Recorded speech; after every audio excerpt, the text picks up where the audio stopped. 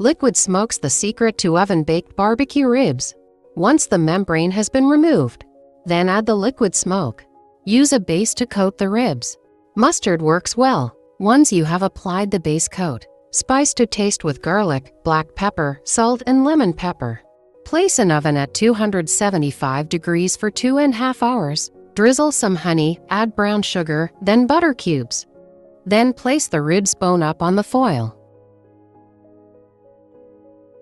Place back in the oven for 2 hours at 275 degrees. Top with a sauce of your choice. Cut between the rib bones and enjoy.